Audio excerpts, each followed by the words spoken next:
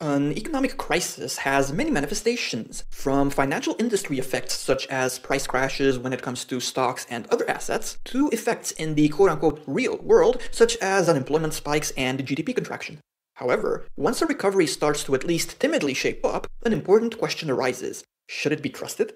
While we can never know for sure, common sense gets us far enough. Simply put, it's all a matter of looking at the structure of the recovery and understanding that sometimes there is a disconnect between asset prices and the real world. Let's envision an extreme example and assume that country A's economic activity has stopped due to fear. Businesses went bankrupt, individuals stopped consuming. Initially, country A's stock market collapsed as well, but the central bank quickly promised that it would start printing money and using it to buy shares so as to help the market.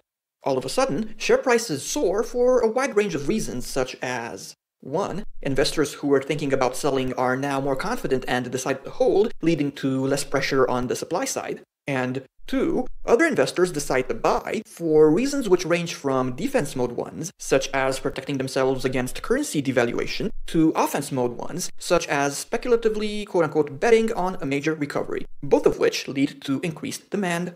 This can happen well before the central bank even printed its first additional unit of currency because the market anticipates asset price increases. But what about the real world? A business cannot take anticipation to the bank or use it to pay employees.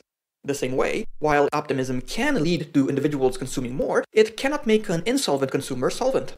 As such, a central bank announcement alone isn't nearly as effective when it comes to the real economy, and the same principle applies to other measures.